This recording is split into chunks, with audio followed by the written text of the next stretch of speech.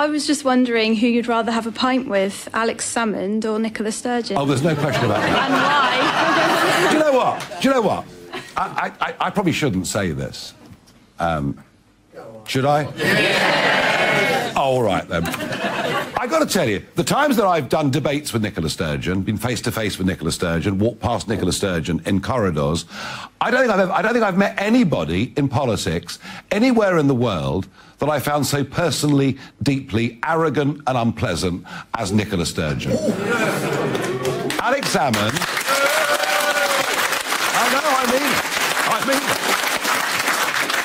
Alex Salmond, I think the use of the word independence is nonsense when for all of those years he wanted to be part of the European Union. Yeah. You can't be an independent country and be a part of the European Union. Yeah. Although his current EFTA proposal, I have to say, is, I still wouldn't want to do that, but it's slightly better. But Alex Salmond, you can believe what you want to believe over court cases, over allegations, over all the rest of it. I've always thought Alex Salmond to be, actually, you know what? A larger-than-life, deeply flawed, but very, very human person.